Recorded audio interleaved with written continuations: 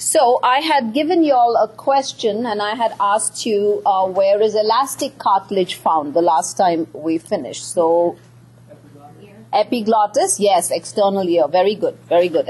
That's where you see. So you can remember E for elastic, epiglottis, ear, okay? And fibrocartilage, remember, it doesn't have a perichondrium. And one important feature of fibrocartilage, so much collagen fibers, remember, because it has collagen, it has great strength. So fibrocartilage is always found in areas where you need a lot of strength, which is why it's present in the intervertebral discs. So in the intervertebral discs, which are present between vertebrae, in the area between the two hip bones called the pubic symphysis. So that's another area that you find fibrocartilage. Pardon? Meniscus, yes. Meniscus in the knee. Yes, meniscus in the knee. That's where, menisci for plural. There too, you need it to absorb. It's like a shock absorber. So even the IV discs are shock absorbers. So that's where you find this. And, others you can look up in your notes. Let's move on to bone. So bone is connective tissue where the matrix is hard because of deposition of salts in it. And you have two types of bone. One is called compact bone, and this is a picture of compact bone.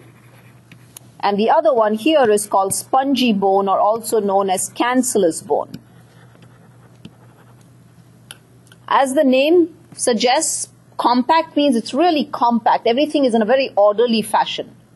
Spongy can break easily. So let's look at compact bone and what you see in compact bone. Histologically, the basic unit that you see in the bone is made up of something which is known as a Haversian system, or also known as an osteon. It's also called an osteon or a Haversian system. And what either one of these contain is they contain a central canal, which is this one here, which is called the central canal or the Haversian canal, and it's filled with blood vessels. And then around them you have plates of bone. So you have many plates of bone, and they look like the rings on a tree, when you cut a tree and you can look at that. So you have many rings going around, there's no specific number. And then this one last ring, it ends, it's very clearly seen. So you'll have them like this. So you'll have, this is one osteon, this is another. So this is how you can differentiate. And in between them, you'll just have bones, plates like this, which are given different names, which are called interstitial lamellae. So this plate of bone which you see going around this Haversian canal, this plate of bone which you're going around is known as a lamella. A lamella means like a plate. So you have many lamellae which go around this. And so these lines are all the lamellae. And these are also plates of bone, but because they are between two osteons, they don't belong to any one particular osteon. These are often known as interstitial lamellae.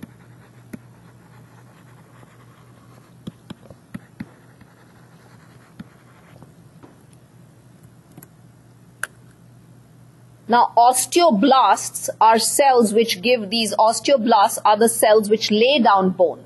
They are the ones which actually lay down these bony plates or lamellae. And when they lay down these bony plates, they get caught in between them. And when they get caught, they sort of lie in a space. You remember how cartilage chondrocytes were lying in a space known as a lacuna? Similarly, these cells, because they belong to bone, these osteoblasts, after they've laid down lamellae, they kind of get caught in between those plates. They then are known as osteocytes.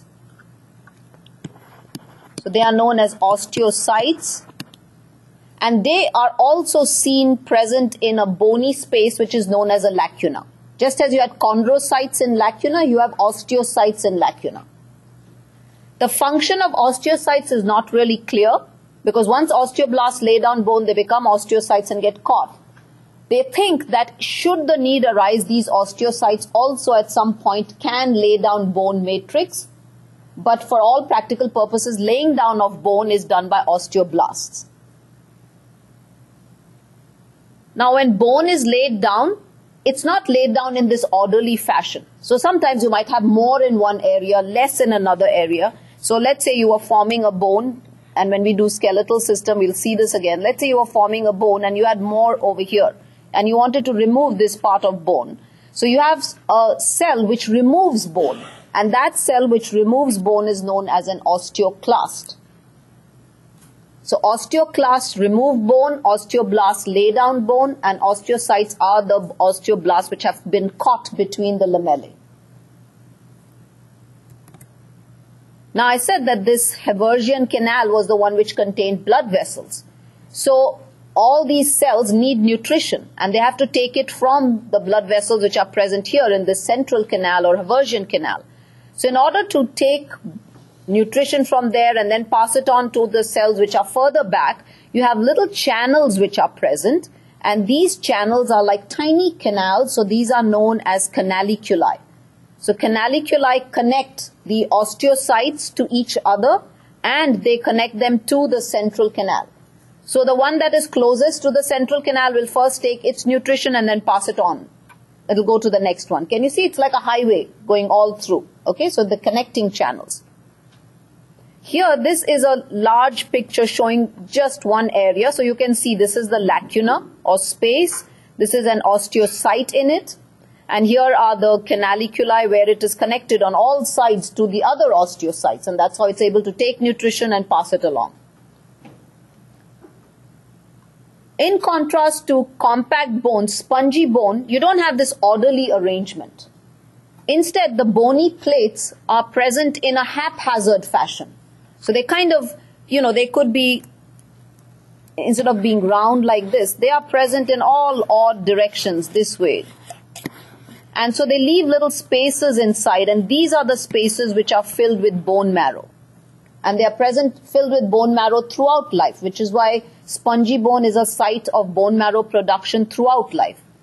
So when you look at it histologically, these bony plates are cut in varied thickness like this. These are known as trabeculae here. These are called trabeculae. And inside the trabeculae, this blue arrow is pointing to an osteocyte which has been trapped in between. And here are the marrow cells, those spaces which are present between trabeculae. Okay.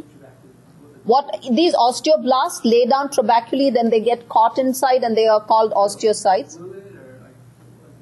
Sorry? What is it though? It's a bony plate, but in the lamella, we call it lamella when it is nice and neatly arranged like that. So here, because it's kind of in a haphazard fashion, we call it a trabeculae. But it's still the same thing. It's a bony plate like a lamella. Okay? The periosteum, remember I said all bones have periosteum. And the periosteum is the one which has inside it, let's go back. So the periosteum, so if you look at a bone, when a bone is finally formed, so let's say again to take this bone like this outer area is called periosteum, and inside, in the inside of the bone, especially a long bone, when you have a thin marrow cavity inside, that inner part is known as endosteum. And this outside is called periosteum. All bones have periosteum with the exception of some bones which we will do later in the skeletal system, which are known as sesamoid bones. These are bones which grow in the tendon of a muscle. You all know your kneecap, the patella, is a sesamoid bone. Sesamoid bones don't have periosteum. Like I gave you the example, articular cartilage does not have a perichondrium, right? So sesamoid bones don't have periosteum, but otherwise all bones have periosteum. And this periosteum and endosteum both are actually sites where osteoblasts are present. So if ever there is a fracture in a bone like this, what will happen is that bone grows and attaches back, right? It's because this periosteum contains those osteoblasts, they can lay down new bone and they can heal that fracture. Okay? Let's look at the next connective tissue, which is blood. Now blood, you'll all wonder, how can blood be called connective tissue? I mean, it is fluid. But that's the matrix which is fluid. the ground substance. So blood is actually called an atypical type of connective tissue. It's not typical.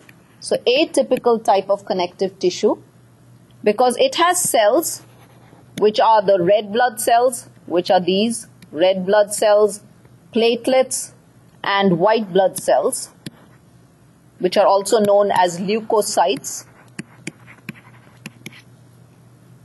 It has ground substance, which is plasma.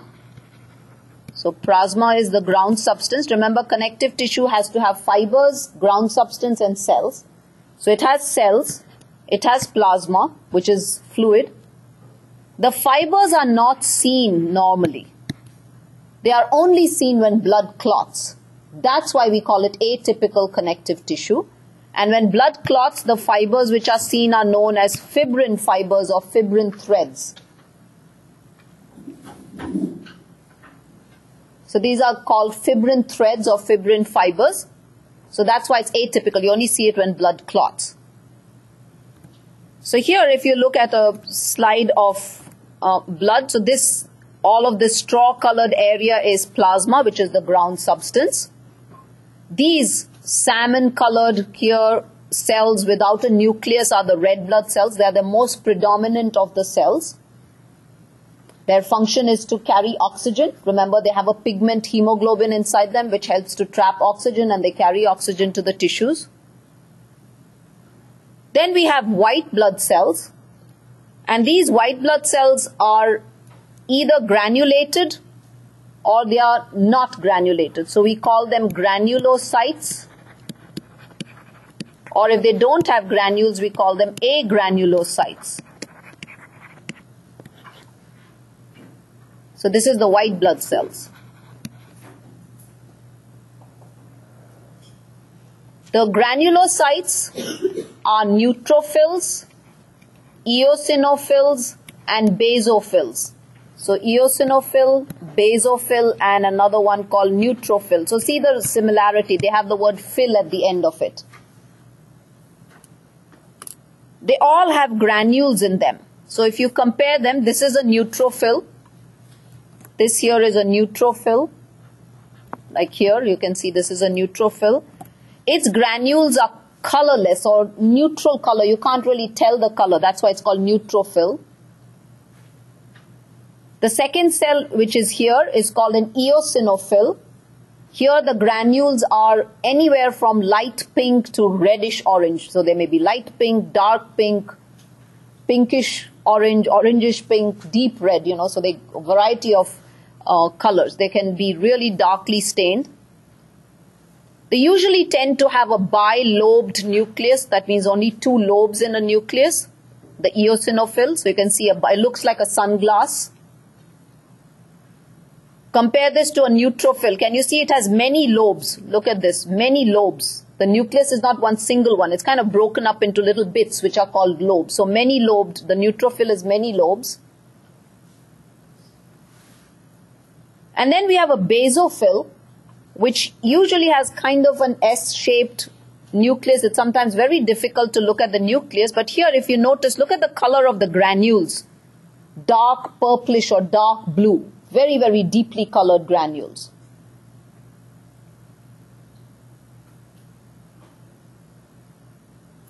The function of these three, the neutrophil is phagocytic. Usually engulfs bacteria. In phagocytosis, remember we did earlier, I gave you example, macrophage is a phagocyte. Neutrophils are phagocytes. You'll see later in the central nervous system there's a cell called a microglia, which is again a phagocyte. Eosinophils, these granules of eosinophils, they are liberated when anybody has an allergic response or they have parasitic infestation. Parasites inside, you've heard of Lyme disease. So the bite of a tick gives you that Lyme disease. People may have worms in tropical areas. So allergies and parasitic infections or infestations. The eosinophils help to fight that. So anyone who has a severe allergy usually has more eosinophils in their body at that time. Basophils are very, very few. very few, it's very difficult even to find on a slide. Sometimes it's difficult to find basophils. But their granules are very similar to, if you remember when we did the connective tissue, I talked about mast cells, and mast cells liberate histamine and heparin. Basophils do the same thing. They liberate histamine and heparin. They take part in inflammation. Whenever there's chronic inflammation in the body, the basophils take part. No, they take part in it. They liberate the histamine and heparin. They don't cause the inflammation, they take part. That means they help to subdue the inflammation, yes. But they are very few, so usually, their activity is kind of limited. And because they produce histamine and heparin, they may also take part in allergic responses. But again, eosinophils are the main ones which take part in allergies rather than basophils. Because if you count 100 cells, you're lucky if you find one basophil. So you can see the amount is so few that, it's not going to be that. The second classification was that of agranulocytes, where you don't have granules. So those are monocytes and lymphocytes. So here is a monocyte, and here is a lymphocyte. The monocyte again is phagocytic because it has a lot of cytoplasm. Look at it. It's a very large cell. It's the largest of the cells, the blood cells. Very, very large, lot of cytoplasm. So like the neutrophil, it also is phagocytic. The lymphocyte is the one which takes part in the immune response. It produces antibodies, or it may directly attack a cell like a cancer cell. So the lymphocyte is responsible for doing that.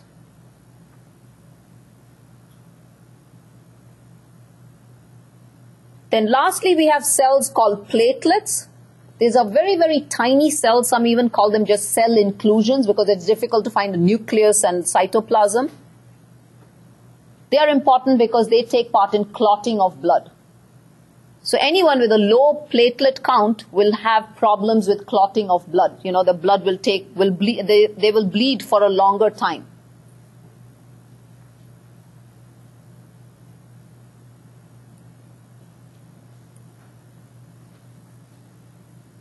Next, tissue we are looking at. So we finished with connective tissue. Now we're looking at muscle. Now muscle is classified in two ways, based on whether it shows striations. Striations means lines. So it is classified as being striated if it shows lines, or non-striated if it has no lines in it. So I'll show you, when you look at a muscle, you'll see fine lines in some, you won't see any lines in others.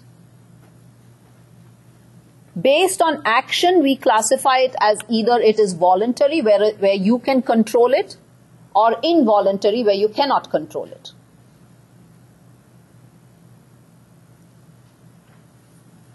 Each muscle, when you think of a muscle, say let's say your biceps. So this is the muscle and this is the tendon. This muscle is actually made up of cells. Because muscle is a tissue. Tissues are made up of similar cells, right? So it's made up of cells, but we call these cells fibers. Okay, so we call them muscle cells or also muscle fibers. They mean the same thing. Do not confuse muscle fibers with collagen fibers. Those fibers are very thin and long like that. They don't have a nucleus inside. They are laid down by cells. Whereas a muscle cell or a muscle fiber is a cell like this, which is long and has a nucleus. It may have one or many nuclei, okay? So the difference between a muscle fiber and a regular fiber like collagen fiber is that collagen fiber is very thin. Each single fiber is very thin, doesn't have a nucleus inside, and it is laid down by cells. Muscle fibers are muscle cells. They're just called muscle fibers, okay? Now, inside each muscle fiber, you actually have, if you take a muscle fiber, and I'm taking a muscle cell or a muscle fiber, so let me just take one like this, and let's say this is the nucleus. Inside it, actually, it's made up of thin little filaments. These are known as myofibrils. Okay, so the muscle cell itself is made up of little fibrils inside, which are known as myofibrils. Now, we talked about plasma membrane or cell membrane and cytoplasm. In the muscle, we tend to name the cell membrane or the plasma membrane of a muscle cell. We give it a different name. We call it sarcolemma. So this outside membrane which covers this cell is known as sarcolemma. It is the same as the plasma membrane or cell membrane. It's just given a different name because the word sarco has to do with muscle. So you'll find that everything with muscle we'll use the word sarco. And the cytoplasm inside is called sarcoplasm. Instead of cytoplasm, we call it sarcoplasm. Later, when we do muscles in more detail, you'll find that the endoplasmic reticulum in muscle is known as sarcoplasmic reticulum. Okay? Just as we had hemoglobin, which was present in red cells to trap oxygen, in muscles you have a pigment called myoglobin, which acts very similar to hemoglobin. And this helps to trap oxygen. And that gives muscles a reddish color. So there are some muscles in your body which have a lot of myoglobin and they are red in nature. Especially those which have to act for a really, really long time, like your postural muscles, the muscles at the back which keep you erect. Now let's look at the types of muscle. We have skeletal, smooth and cardiac. And if you were to classify them based on these two classifications, skeletal is striated and voluntary because it's under your control. Smooth is non-striated and involuntary. Cardiac is striated because you see these lines in cardiac muscle, but it is involuntary. You cannot control your cardiac muscle. Your cardiac muscle is present in your heart and just the beginnings of the blood vessels, but mainly in the heart. So you can't control that. So cardiac is striated and involuntary.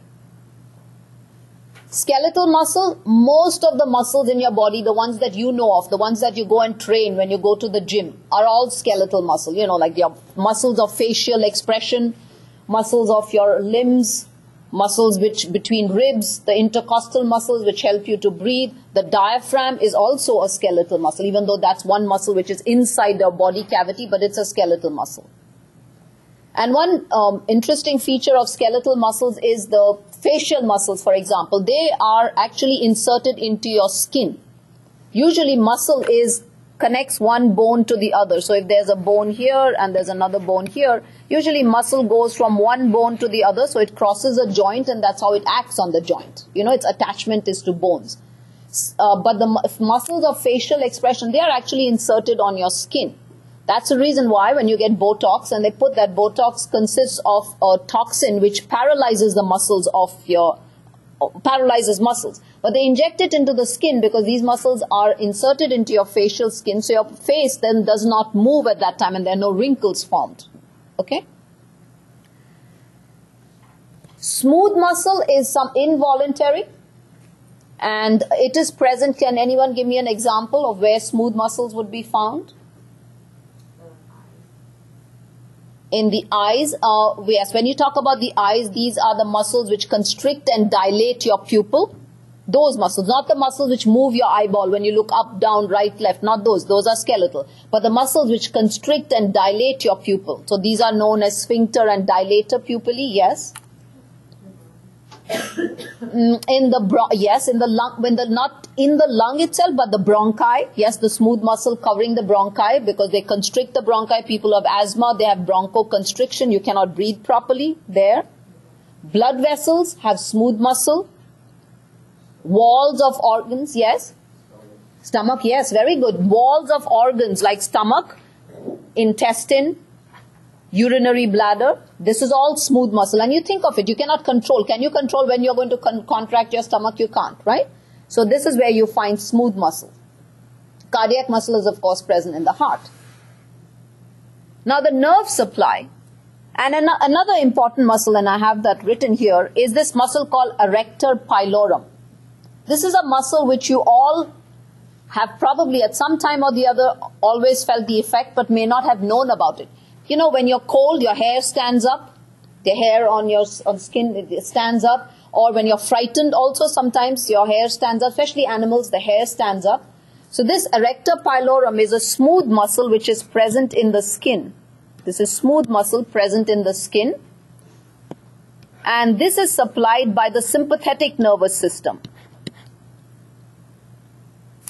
And later when we do the nervous system, we'll see that the sympathetic nervous system is one of those systems which acts when you're really scared, frightened. Like you all say, the adrenaline rush came through the fight or fright. When you want to fight or really do well, then too this sympathetic nervous system comes into play.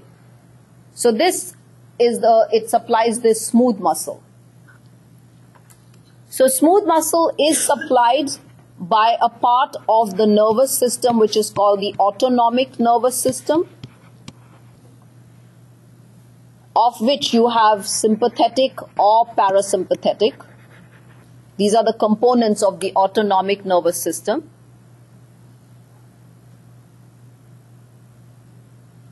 So one way to remember the autonomic nervous system is an involuntary nervous system.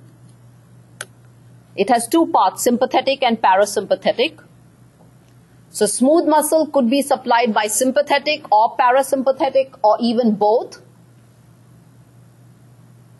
The erector pylorum is only supplied by sympathetic. Blood vessels, for example, are only supplied by sympathetic. But your stomach, like the walls of the organs, they have both sympathetic and parasympathetic. Okay? So you don't have to kind of know which one supplies which one. What I do want you to know is that the erector pylorum is supplied by sympathetic, but otherwise smooth muscle elsewhere in the body, when we start doing them, we'll talk about them. The smooth muscle elsewhere in the body is supplied by the sympathetic or parasympathetic or maybe even both.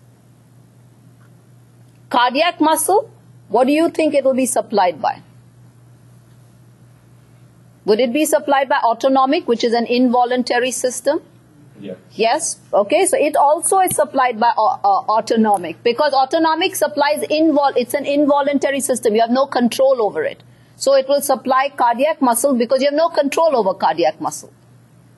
So autonomic nervous system supplies both smooth and cardiac, which are involuntary muscles.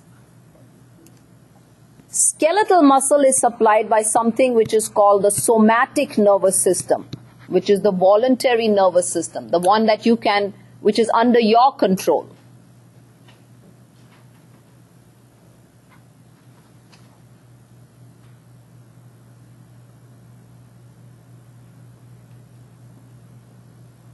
Now there are two terms that you should know with muscle, and just so that you know, when you go to the gym and you exercise and you want to, bulk up your muscles and, you pump iron and you want to get real beefy, then your skeletal muscle increases. It becomes bigger. It looks larger, especially if you're doing it well. You can see that it'll get larger. In this case, it's not. The muscle becomes larger, not because you're adding more cells to the muscle, but because each individual muscle cell enlarges. So if say, for example, your biceps has 100 muscle fibers, when you pump iron and keep lifting up weights and your biceps gets bigger, maybe the circumference increases, that 100 remains 100. It's only that each cell becomes larger, so it looks bigger. And that process where the muscle cells enlarge in size, that is known as hypertrophy. Hypertrophy is what happens normally in our body. So whenever muscles increase in size, whenever you see an increase, it's usually hypertrophy. See, even the heart can enlarge. Suppose it has to push against pressure, the heart enlarges. It is because each individual muscle cell has become bigger, and that's known as hypertrophy. So hypertrophy is increase in size of a muscle cell or muscle fiber. Hyperplasia is an increase in number. This is an increase in number. This does not occur normally. It may happen if someone has a tumor. Then you may have more muscle fibers added. The only place in our body where it is normal for hyperplasia to occur, which means increase in number of muscle fibers, is the uterus, especially the pregnant uterus, or rather the pregnant uterus. So when a woman gets pregnant and the uterus enlarges, not only is there hypertrophy, there's always hyperplasia also. So muscle fibers increase in size and they increase in number. So with the result, once the baby is born, the uterus never comes back to its original size. It's always a little larger because you have more muscle fibers now added to it, okay? So the uterus is the only organ in the body which undergoes normal hyperplasia. Otherwise, anywhere else, if there's an increase, it is an increase only in size. Steroids have any? Which one? What is steroids? Does steroids have an effect on that? It's steroids, what they do is they bulk up muscles. Again, they cause hypertrophy. Okay. Yeah, not hyperplasia, not hyperplasia. And of course, they have a lot of other undesirable side effects. Right. Okay, yeah. So let's look at muscle here. So we discussed that the outer layer of each muscle cell is called sarcolemma. You should know classification, striated or non-striated, and then involuntary or voluntary. I told you about myoglobin, the pigment which gives it its red color. And, you've done connective tissue, and I've talked about connective tissue all this while, and I told you, like, you can see areolar tissue, when you separate, like when you buy a steak and you separate muscle bundles. So if you look at a muscle, imagine you were looking at a muscle, and we take a cross-section of a muscle like this, and say this is the biceps. On the outside of the biceps, there's connective tissue which covers the entire biceps. So this is going all around. This is known as perimysium.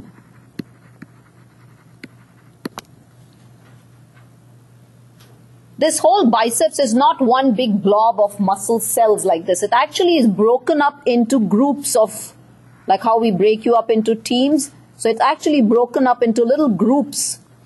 And each group has many muscle fibers inside it. Okay? So this one group which is it breaks it up into is known as a fascicle or a bundle.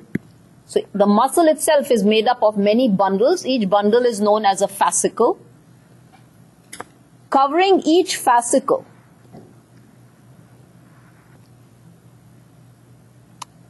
I apologize. This outer layer is known not as perimysium. The outer layer is called epimysium. Epi is on the outside. I apologize. The outer layer is called epimysium. This outside if you remember epidermis going around on the outside.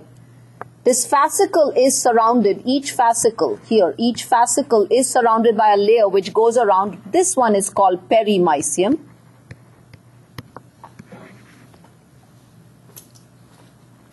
And then inside each fascicle are these muscle cells.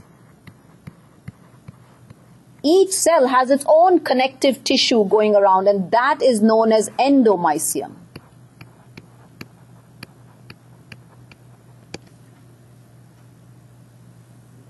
Okay, so there are a lot of names going around. So just to again show this to you. So imagine you have a muscle like this. It's surrounded by connective tissue on the outside, which is called epimysium. This sends in connective tissue into it, dividing it into many bundles. Each bundle is surrounded by something known as perimysium, peri meaning going around. Inside each bundle are the individual muscle cells, which are covered by something known as endo. So if you remember, epi is outside, endo is inside, peri is in between. Okay?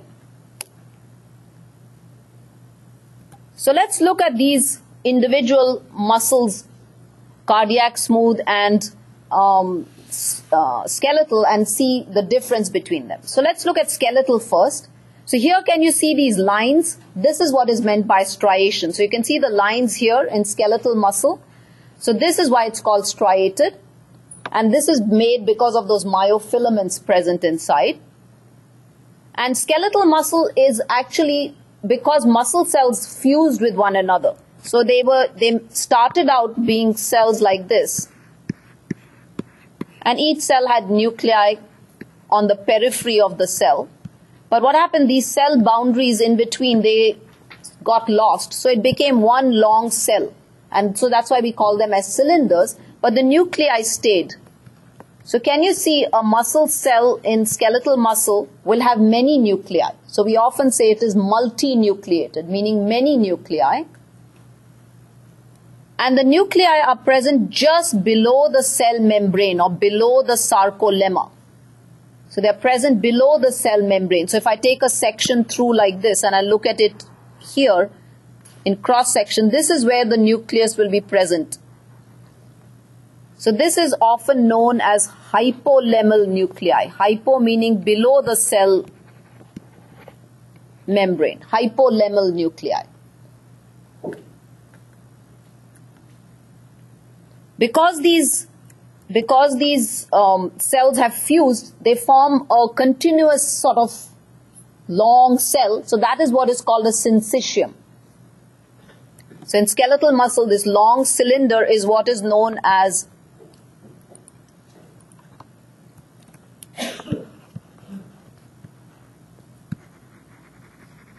syncytium, which means fusion of cells. So it becomes one long cell. Okay, so that is very typical of skeletal muscle. Long cylinders, multinucleated, hypolemmal nuclei, with striations, of course.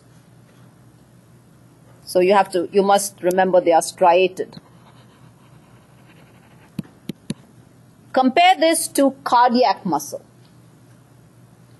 Cardiac muscle is also striated. So this is also striated. So this is cardiac muscle. So this is also striated. But here the cells are short. They are not long cylinders. So they are short. Like this is one cell. This is one cell. This is another cell. We show one cell like this, which is branching this way. Okay? So these are short cells, but the cells branch. So you may have a cell like this, which is short. You may have a cell which shows a branch like this. Then another cell here. You may have another one here, which may branch out this way. So you can see that the cells are branching. So that's a very typical feature of cardiac muscle. Single nucleus, unlike this multinucleated. And it has striations. You can see these striations. These striations tend to be absent where the nucleus is. If you pay attention to this picture, you can see that you have these lines going across. But wherever there's a nucleus, you don't see those lines. But everywhere else, you see these lines. You can see this branching here, this area, one area here, you can see branching, other areas not so well. This could be another branch here. And in between the cells, these lines, you can see these lines here. These are known as intercalated disc, these wavy bluish lines which you see. These are known as intercalated discs. These are here, intercalated disc. The boundary between two cells is formed by this structure called intercalated disc. It's a tight junction. It helps impulses pass from one to another, one cell to another. So intercalated discs are typical of cardiac muscle. Branching is typical of cardiac muscle. It is striated, single nucleus, and short cells. Compare this to smooth muscle. Look at this. This is smooth muscle. You don't see any of these lines. Can you see that? No lines. This is all smooth muscle. This is all the connective tissue in between the smooth muscle, in between those bundles, those perimysium. That's what you're seeing here. But these are all the smooth muscle cells. They are very long and spindle-like. So they're really extremely long and spindle-like here, this way. They actually look, if you look under the microscope, they look like fish swimming in a stream. They have a central large nucleus. So look, that's what it looks like, okay? So that is smooth muscle. No striations, long and spindle-like cells, single nucleus.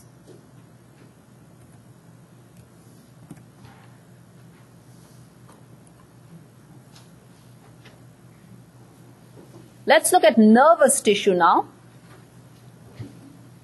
Here it's made up of two types of cells in nervous tissue. One is the cell which conducts impulses. So these are the ones which conduct impulses. These are called neurons. Then we have what are called supporting cells. These cannot conduct impulses. These are supporting cells. They have other functions. They don't conduct nerve impulses. The supporting cells, which are known as neuroglia. Neuroglia are actually more than the number of neurons. If you look at the brain and the spinal cord, you have more neuroglia than neurons. They are supporting, they form a very important part of the support system for the neuron. Let's look at a neuron and what all we see in the neuron. So if you take a neuron, we have something called the cell body, or also called the soma or cell body of a neuron. So I'm going to draw something like this. So this area here is the cell body. Like any cell, it will have a nucleus.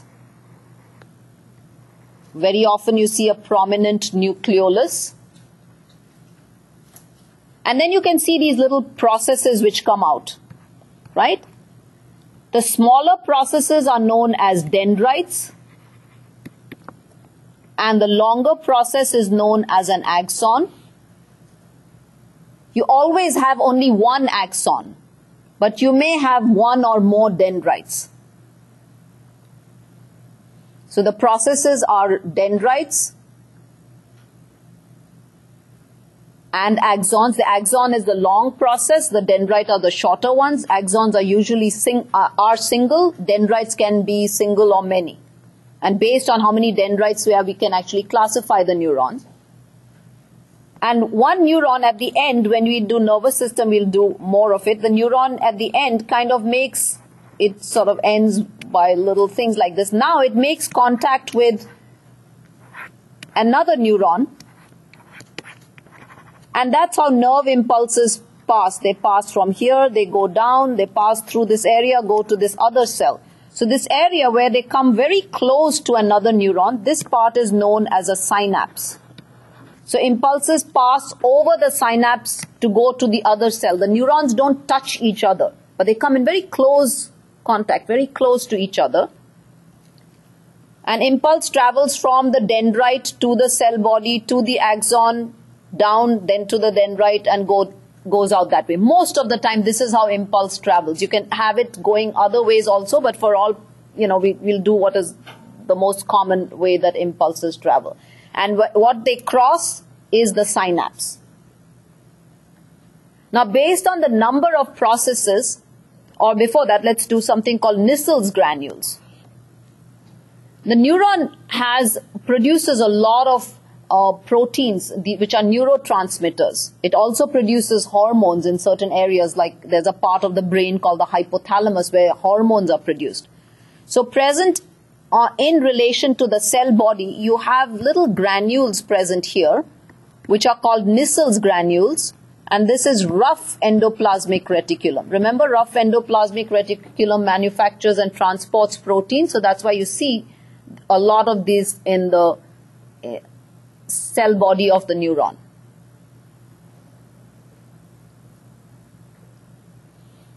Now, based on the number of processes, we can classify neurons in different ways. If it has multiple dendrites like this, we call it a multipolar neuron. So this is an example of a multipolar neuron.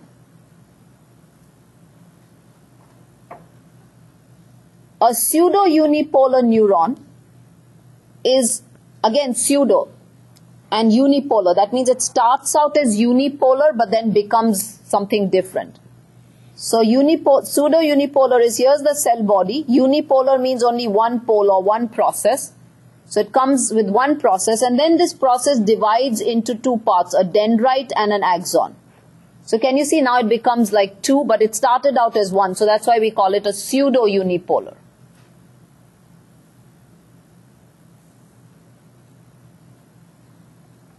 Multipolar neurons are found in the brain and spinal cord, in the gray matter of the brain and spinal cord. Multipolar. Pseudo-unipolar are seen in what are called sensory ganglia. For now, you can just write this, sensory ganglia. When we do the nervous system, we are going to do this again in more detail, but just to kind of introduce this to you. Bipolar neurons would be when two poles. So this is the cell body. So this is the cell body. One dendritic process, one axonal process. So can you see two poles? This is a bipolar neuron. And this is seen in your sense organs like the tongue, taste buds, in your ear, retina of the eye. All these areas you have bipolar neurons.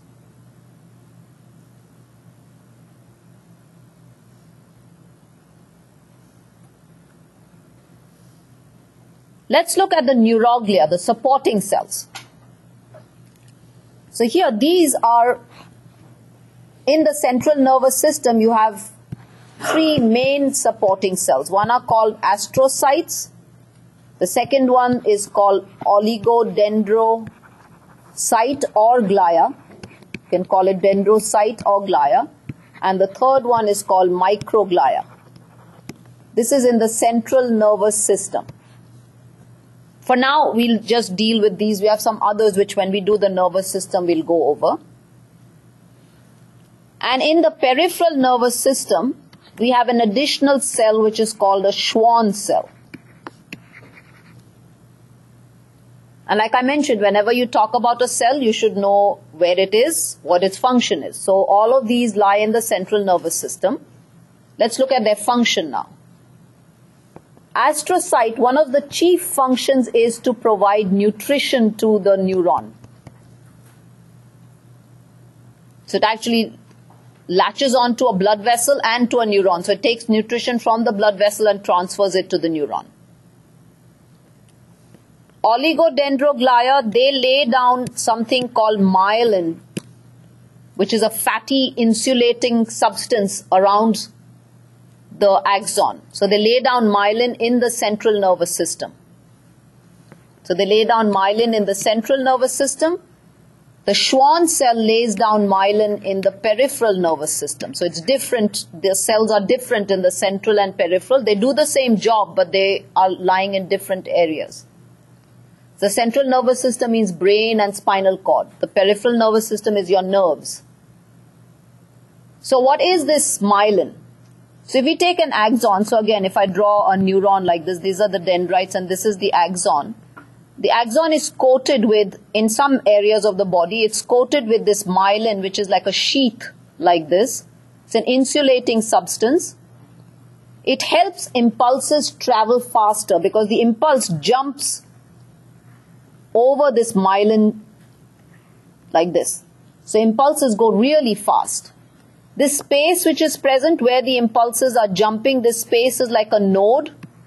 So it's called node of Ranvier.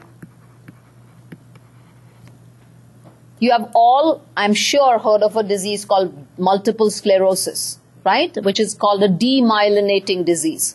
Now what happens with people with multiple sclerosis is they are very tired. They are not able to perform their normal tasks. So what happens in them is that this myelin has gone. It's been removed because the body has attacked it. It is an autoimmune disease. So when it has been attacked, the myelin over here is gone. So the impulse can no longer travel from here to here because it has to actually jump over the myelin. There is no myelin, so it's not able to do anything. So that's why impulse transmission doesn't occur. So with the result, they're not able to do what they should be doing. They may their muscles may get weak or even their sensory functions may be lost. There are some cells in the body which do not have myelin. So they are just smooth. So if there are some neurons in the body, there's no myelin. So it's just smooth like this. So impulse conduction is slower in these cells because, the impulse has to travel along the entire length instead of hopping like that. Think of the myelin as overpasses. So, you can travel faster when you have an overpass rather than going the entire length down a road. Microglia are phagocytic. So again, you have another phagocyte.